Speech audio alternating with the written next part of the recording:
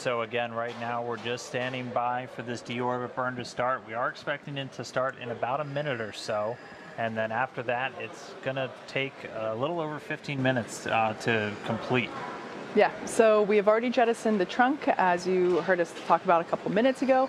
That was the last thing Dragon needed to do before it is able to re-enter the Earth's atmosphere. And like we said, that'll be about a 15-minute burn, and then we will have parachute deployment and splashdown after that. So, like Dan said, kind of the calm before the storm. We're going to have a lot of activity coming up once we do pass through the re-entry burn. But at this point, we should be getting confirmation of the deorbit burn in a couple of seconds here. That's right. And once the deorbit burn is complete, it's just about, I'm trying to do quick math in my head as I look at everything, but it's just about 40 minutes or so until Dragon's scheduled to be back down in the water. So it's a pretty quick ride from being in outer space to being right back down in the ocean. And we just had confirmation of the deorbit burn. So like we said, this will last about 15 minutes. So deorbit burn has begun. At this point, Dragon has begun to re-enter the Earth's atmosphere. It's going to get a little toasty, but we're excited for this to happen, as it is the next step, the next milestone in its journey home. That's right. And again, ultimate destination down in the Atlantic Ocean, and there are boats standing by. We'll go through all the recovery courses and everything on site, but there is one main recovery boat. It's the Go Searcher, and that's going to have all of the SpaceX recovery teams who are responsible for actually going out and picking the capsule up out of the water. That is a view of the Go Searcher. This is actually a camera view from one of the other boats that's in the area, the Go Navigator, that has the combined NASA team on board as well. So once we actually have crew on board, everyone's going to be on one boat, so it'll be a little bit tighter quarters. But you'll have obviously the SpaceX people to go and recover the capsule, and then the NASA people typically also bring along the flight docs and the nurses. Anybody who's ever seen a landing in a Soyuz over in Kazakhstan is familiar with that. Once the crew comes home, after about a 6-month period, it's important we get a quick medical check out with them, just take the vitals, make sure they're doing okay, and help manage as they readapt to Earth's gravity for the first time in, up to 6 months or longer. So everyone will be on one boat, but for today we do have 2 boats, so we'll get some additional views, hopefully, from those different cameras as we get to watch Dragon come down. But for now, we are in that deorbit burn, so we got a couple more minutes until that is complete, and then we're one step closer to Dragon being back. Yeah, so while Dragon is re-entering the Earth's atmosphere, we're going to pause for a few minutes until the deorbit burn completes. So be sure to stick around, and we'll see you in a few minutes.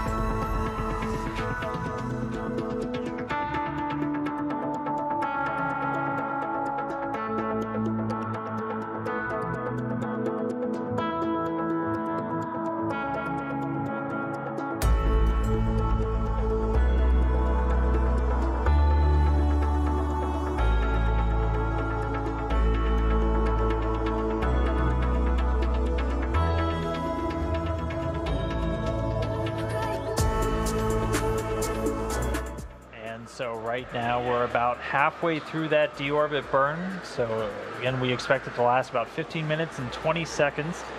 The visiting vehicle officer all the way back in Houston was just reporting to the station flight director, again, that we were about halfway through.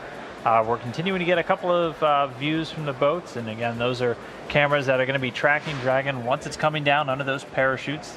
And we're also starting to get, it looks like this is a view from a WB-57 airplane.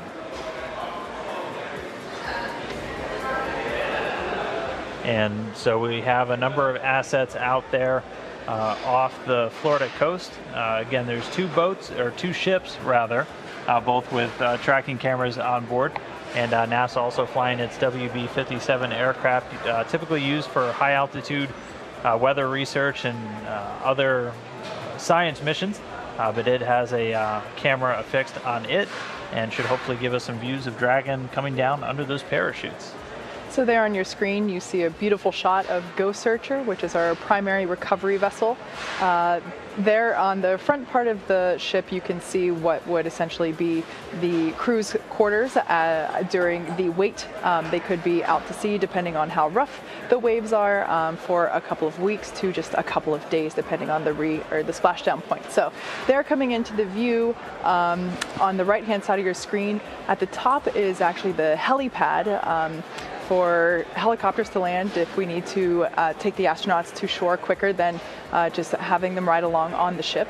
And really something that I just absolutely love about this vessel is underneath that helipad are actually medical quarters. So we're able to get the astronauts checked out immediately after egressing from the capsule, and we're able to check them out there and give them a warm welcome, not on land yet, obviously, but it's just such an incredible vehicle there that we're able to sustain so much activity while we're waiting for the astronauts to splash down, and then obviously once they are on board.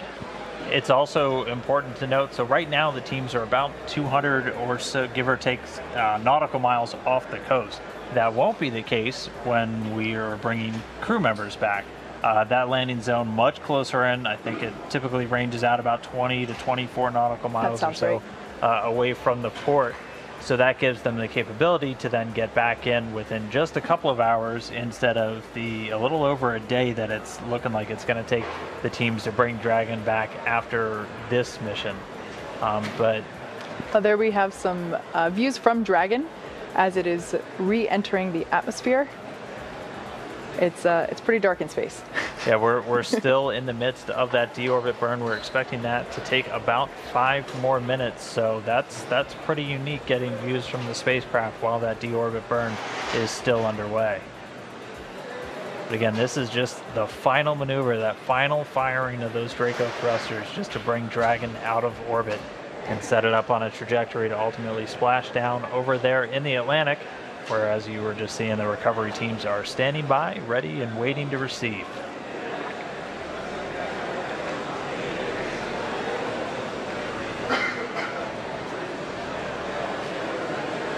And again, this deorbit burn planned to last about 15 minutes and 20 seconds.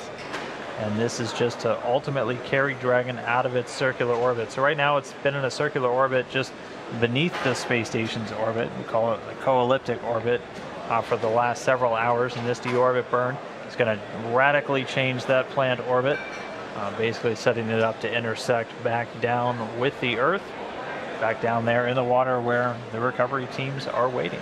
Now that we have a full view of the recovery vessel on the very right side of your screen, we can see a portion of the ship that we weren't able to see before, and that's actually the portion of the ship where once the Dragon capsule is close enough, it will be lifted up out of the water by that vertical piece that you see there. It'll actually actuate out over the water and lift the Dragon capsule up out of the ocean and then bring it back onto the boat and set it down into its nest. So pretty cool. This is new. New technology that we've installed on this ship specifically for our Crew Dragon missions. So it's like we said before, this is a demonstration mission, and while our recovery team has been practicing for recovery operations, this is obviously the first time that they will be practicing with a vehicle that's coming from space. So we're all very excited to be bringing you live coverage as all of this unfolds over the next hour or so. And yeah, and to give you a timeline of that recovery period, it's expected to take a little under an hour or so for the teams to actually have the capsule back up on the boat, which in a situation where there's crew on board, that's about that hour to get the crew out of the water and onto the boat so they can do all of their initial medical checks and everything else that we typically do after crew members are returning from these long duration missions.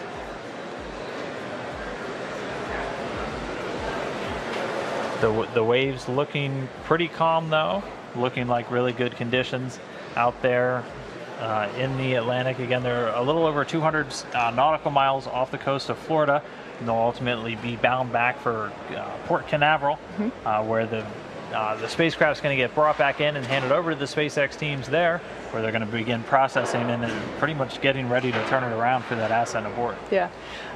We've been monitoring the recovery weather conditions over the last several days, and now that Recovery Day has come upon us, we can see that we have beautiful skies and in my unprofessional nautical knowledge, relatively calm seas by my eyes.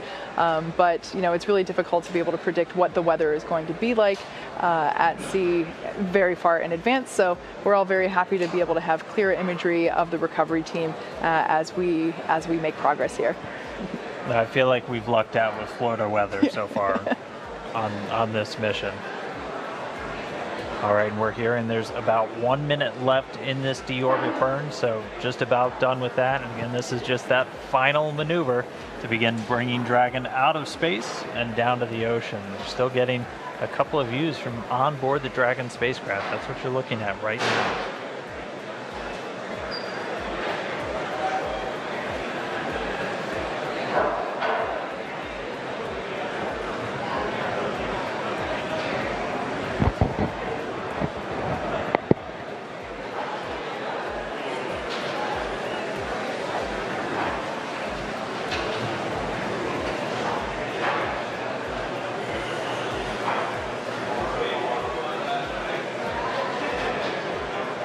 Right now we're just going to stand by and listen for how the deorbit burn went. Should be wrapping up momentarily. So like Dan said, we are waiting confirmation of the conclusion of the deorbit burn. It's been going on for the last several minutes, and like we said before, Dragon departed space station earlier today, performed a number of departure burns, and now we are hopefully just exiting the final burn, and that's the re-entry burn. And there on the left-hand side of your screen, you can see our recovery vessel waiting for the splashdown of Dragon. Once we exit the re-entry burn, we will have parachute deployment. The first one of those will be the drogue chutes, the smaller chutes that slow the vehicle down, followed by the main parachute deployment. And that will slow it down even further, allowing it to come to a slower velocity as it approaches the surface of the ocean. And we are being told that was a nominal burn, so the deorbit burn is complete. Dragon is on its way home. And so the next thing that's going to happen is that nose cone on Dragon is going to get closed. We heard that process is now in work. And then it's time for Dragon to really get through the Earth's atmosphere and ultimately splash down. So that's where the vehicle is going to heat up tremendously, because again, you have to keep in mind Dragon traveling at thousands of miles per hour right now. And when it hits the thicker part of the Earth's atmosphere, it's going to heat up tremendously from the friction. And this is actually video of the nose cone starting to close on the Dragon spacecraft.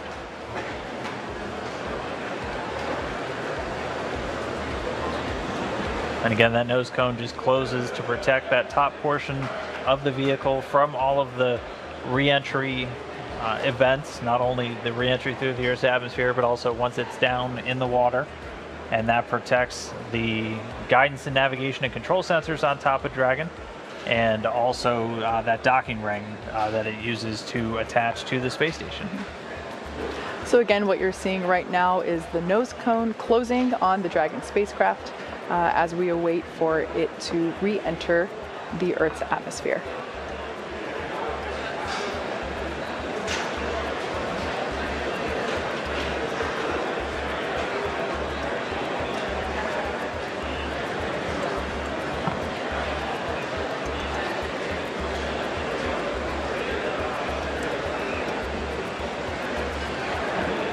All right, so that nose cone looks like it's just about closed. We'll wait for final confirmation that everything looks good with it.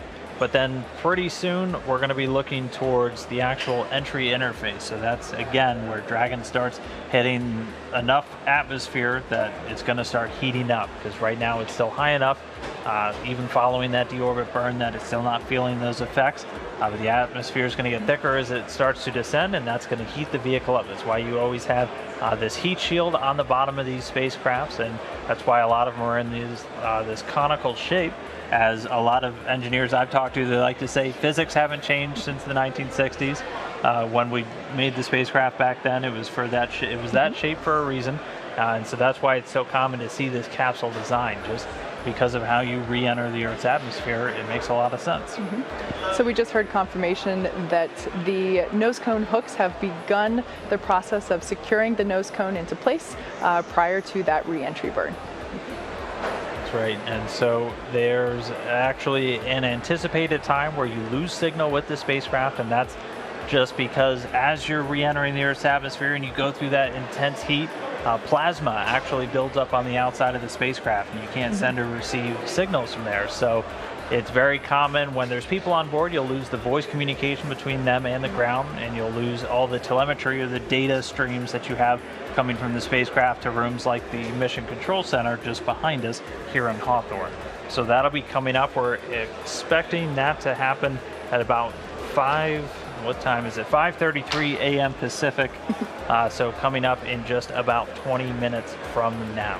Exactly, and so after we are able to get through that phase of the mission, like we said before, following that will be the deployment of the parachutes and then splashdown. Right. So just a quick recap in case if you have just joined us recently. We have departed from the International Space Station. Dragon completed a series of 4 departure burns in a slowly choreographed maneuver, and now we have already jettisoned the trunk of the Dragon spacecraft. We have completed the deorbit burn, and now we're just starting to come back down through the Earth's atmosphere in the final leg on Dragon's way home. That's right, so that nose cone's closed, and we're just going to be standing by to wait until we go through that entry interface. Again, that'll be about 20 minutes from now, and then once it's down through there, it's time for the parachutes. And we talked about the parachutes a little while ago, and we should hopefully get to see those parachutes maybe from the plane, but once it's down beneath the cloud deck, so we should be able to see them from the boats that'll be standing by out there at the recovery zone. And it comes in 2 different stages. Can you walk us through the parachutes real quick? Yeah.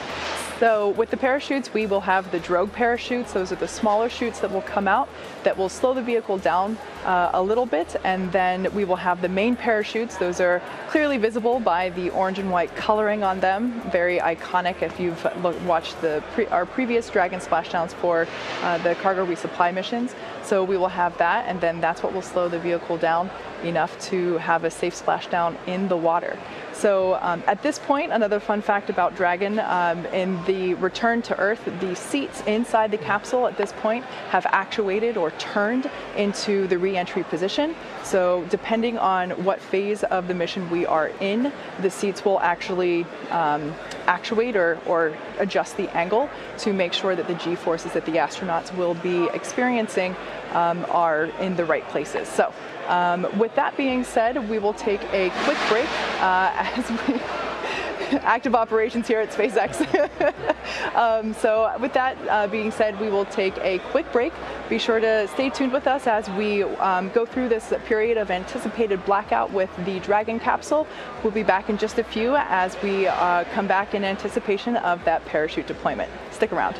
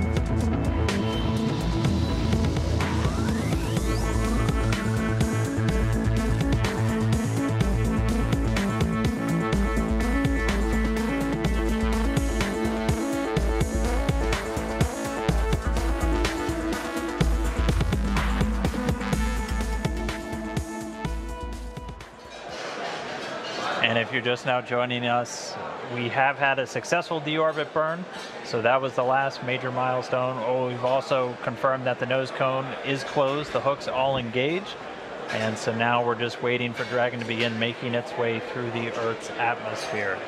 That deorbit burn lasted a little over 15 minutes and was reported that it was done successfully, no issues, and Dragon is now on its way home. We're continuing to get some pretty great views from the boats out there in the splashdown zone. We're also going to be on the lookout for some video possibly from an aircraft that we have in the area.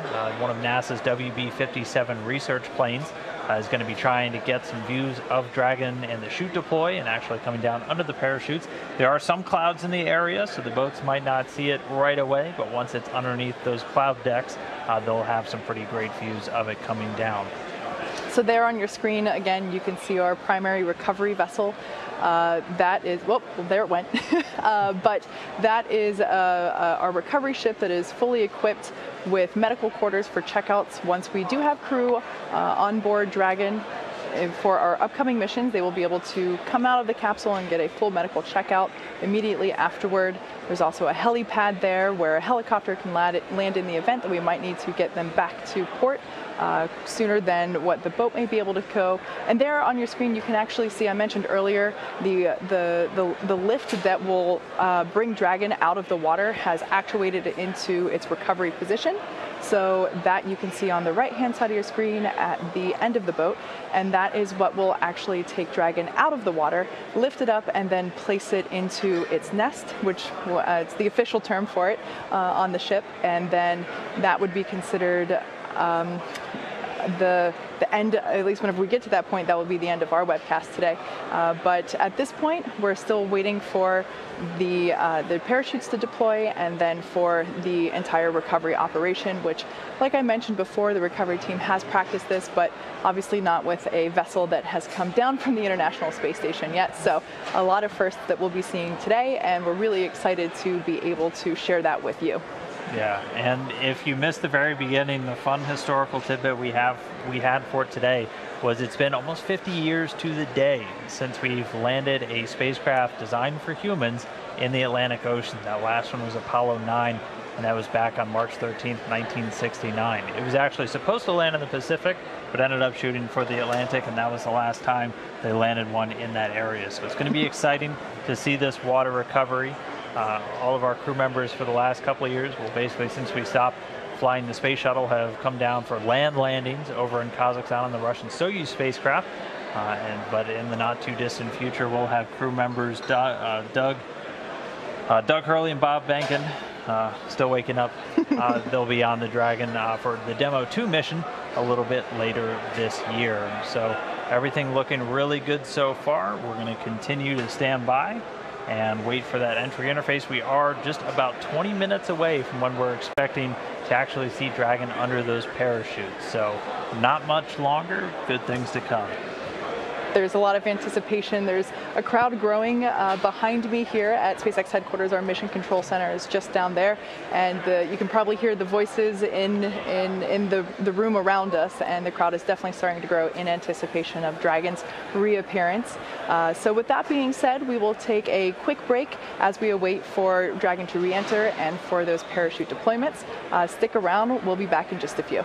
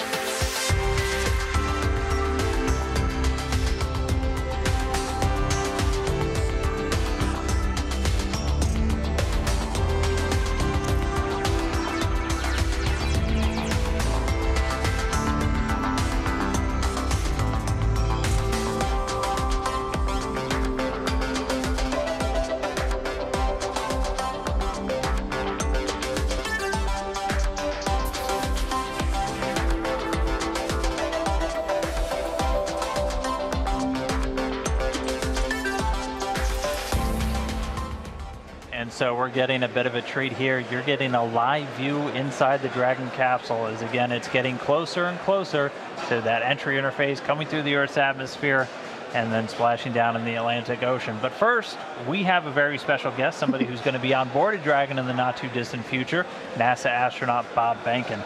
Bob, thanks for being here. Thanks for taking a couple of minutes. I know you're following along with the teams. There's a lot of excitement. How are you feeling about the mission so far? Well, I think I said this before when we were out here for the ascent phase and docking. Just super excited.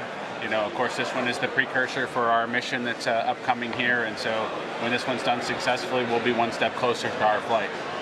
That's awesome. Yeah. So what is in store for you between now and that flight? What kind of preparations do you have left to do? Yeah, that's a great question. We have a significant amount of training that we need to go through, so we'll walk through all the various phases of flight. So we'll do pre-launch, we'll get suited, we'll do that here in Hawthorne in the Buck. We'll do a walkthrough at the Kennedy Space Center, actually on the launch pad.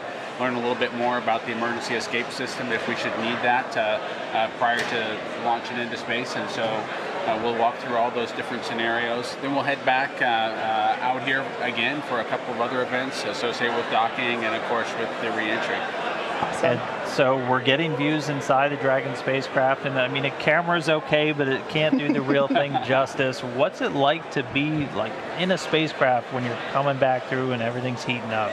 Yeah, there's a couple of pieces of coming back through the atmosphere. The first one is really emotional for those of us who've seen a lot of spacecraft come back. It's just it's very special to kind of go through that experience, and it's a physical thing as well, as you actually see the light from the atmosphere as it heats up the external portions of the spacecraft. You see some orange lights flickering, the plasma kind of go past the windows. The windows will be down in near our feet on this vehicle. That'll be our closest view out the window per se, but it's definitely something that we'll be able to see and know the outside of the vehicle is going through something pretty severe, and we'll be hoping it takes care of us as it takes us through entry.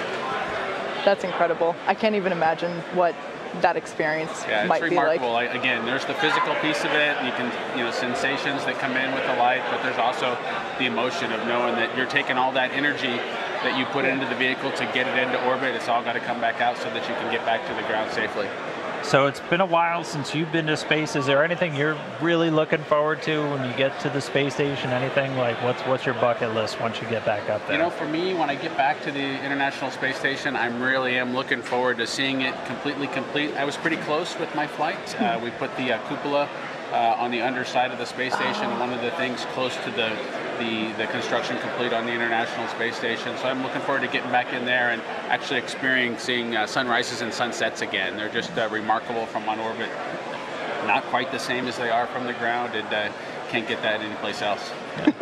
Last question for you. I'm sure you've been following along on social media. You've seen the photos of our zero-G indicator.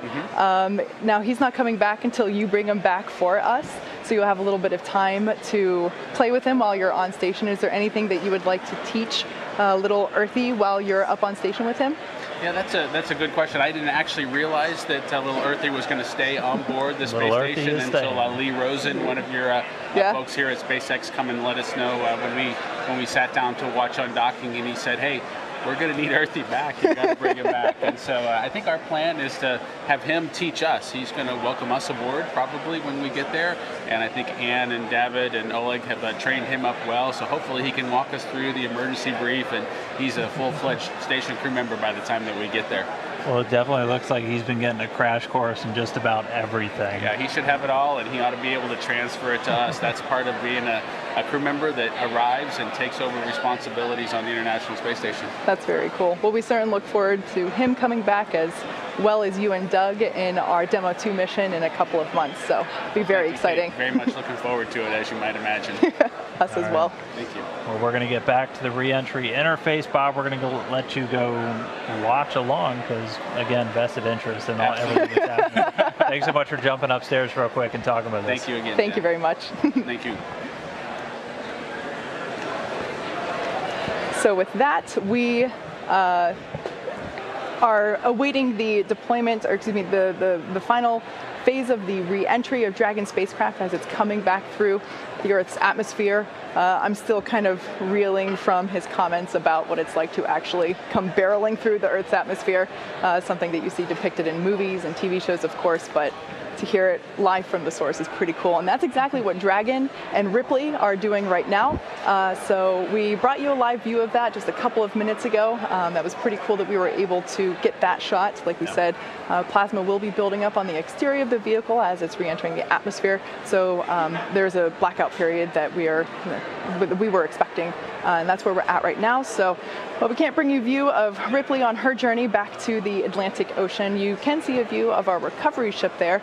Like I said before, we can now see that the lift arms have actuated out into the recovery position, and they're like that in anticipation of Dragon being pulled in to position closer to the end of the ship and being lifted up into the recovery nest.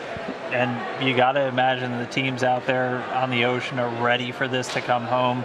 And again, since they're about 200, give or take, nautical miles out to sea, they actually left yesterday, so they've been out on the water for some time. So they're ready and waiting. Again, the prime team is on that Ghost Searcher, and that's a bunch of SpaceX technicians who are going to be responsible for going out on some fast boats that will deploy from that prime ship. And they'll begin just basically getting the capsule stable and then bringing it in closer to ultimately get hoisted up on the ship. Also going off to make sure that they get those parachutes as those get jettisoned from the capsule at pretty much just at the moment of touchdown. So we're just going to be ready to watch all of that unfold pretty soon. We should be seeing those parachutes in about 10 or 11 minutes from now, right after Dragon begins that final plunge through the Earth's atmosphere. So we're getting a lot closer. Things are really going to pick up once we get those first views of Dragon over the Atlantic there. Absolutely. So like Dan just said, we've got about 10 minutes until we see the first deployment, which are the deployments of the drogue parachutes. So with that being said, we're going to take a quick break, and we'll be back in a few as we get closer to parachute deployment.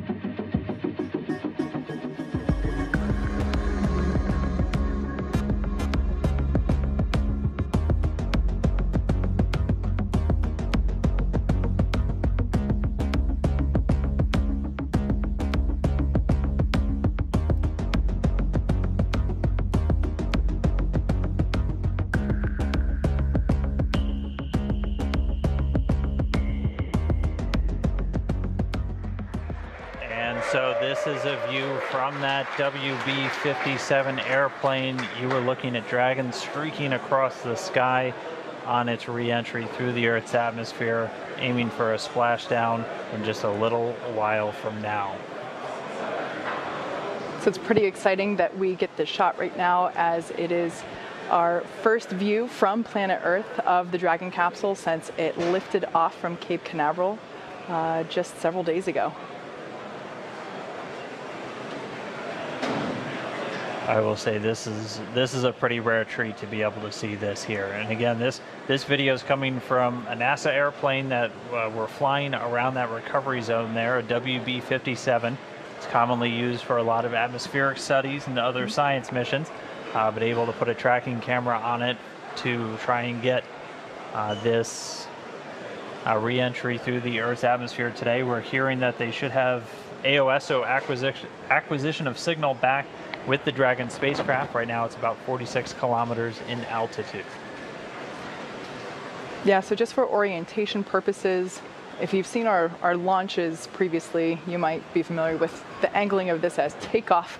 Reminder, this is re-entry. The plane is below the Dragon spacecraft and the camera's looking upward as it's coming over the spacecraft. So it looks like from the orientation of the imagery there that Dragon is going up, when in fact it is still coming back down towards Earth.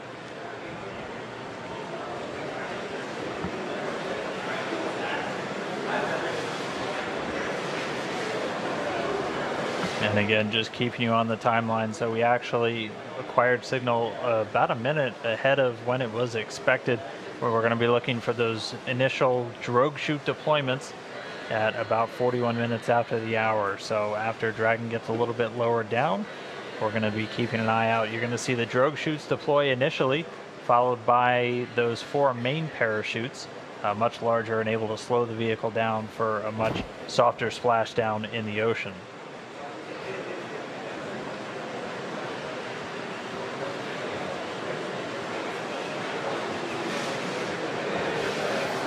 We should be getting that drogue chute deployment in just about 2 minutes now.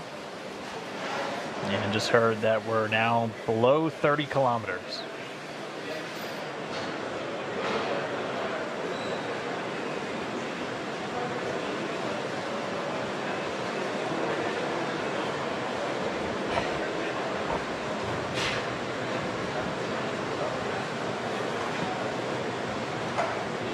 And if you're just now tuning in, this is Dragon. This is Dragon coming home.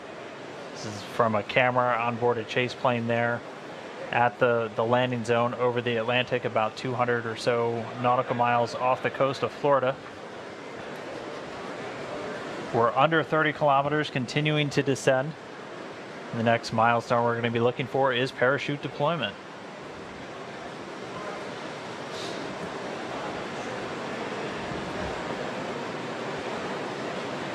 And hearing we're now about 20 kilometers in altitude.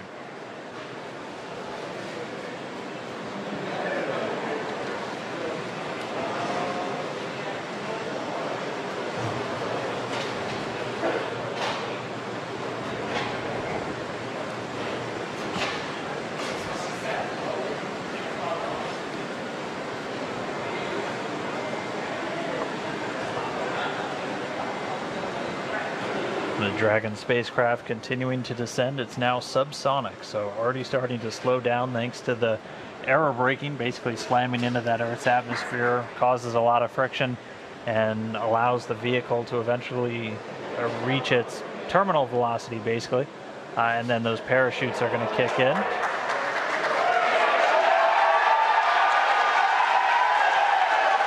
So there you have visual confirmation of the deployment of our drogue parachutes. This is the first of 2 parachute deployments.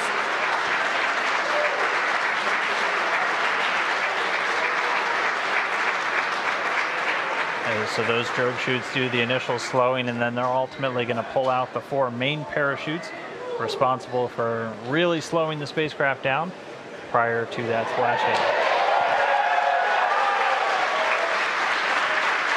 You can hear cheering here at SpaceX headquarters as the employees that have gathered around our Mission Control Center are sharing the same view as you. What a gorgeous shot of Dragon coming back down.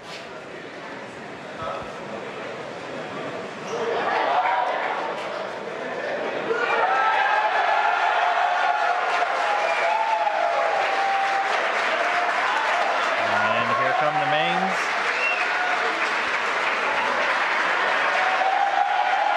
So over the next few seconds, we will see those main parachutes exactly like that begin to expand as they capture more air, further decelerating the Dragon vehicle down to the Atlantic Ocean.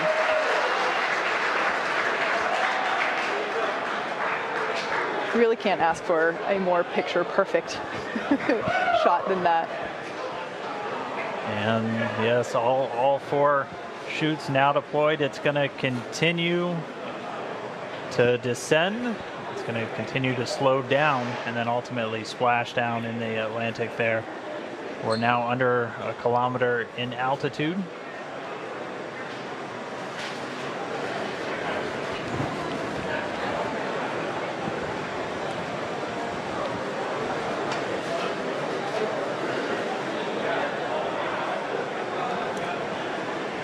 Just about 750 meters to go.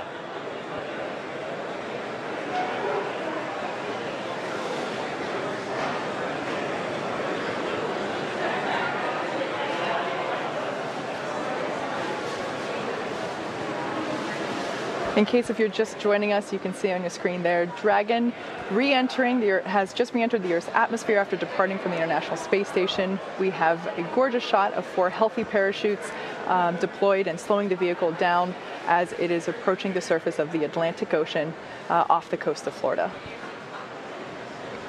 And it's continuing to descend under those chutes. We just passed 500 meters. Everything continuing to look good via reports to all the flight control teams. Now we're at about 400 meters.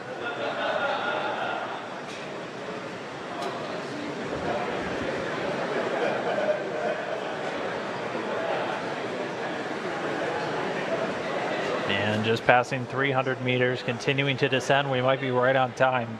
We were planning on splashing down at about 5:45 a.m. Pacific, and we're getting real close to that bingo time. Just past 200 meters.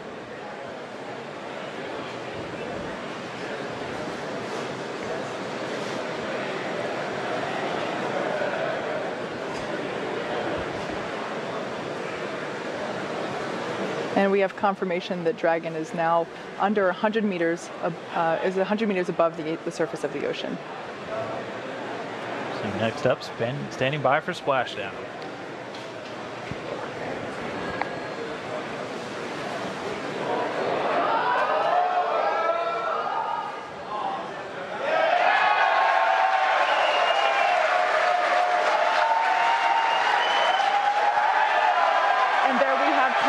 Of Splashdown. Dragon has returned to planet Earth. It is now back home, and you can see on your screen our 2 fast boats racing out to the capsule, now in recovery.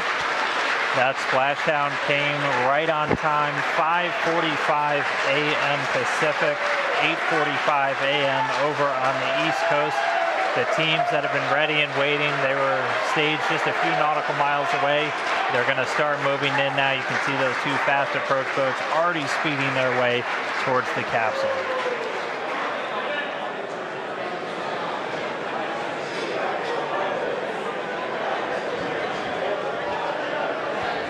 While there's still a little bit more work to be done at this point, like we said, the recovery team has to safe the vehicle and then lift it onto the recovery vessel.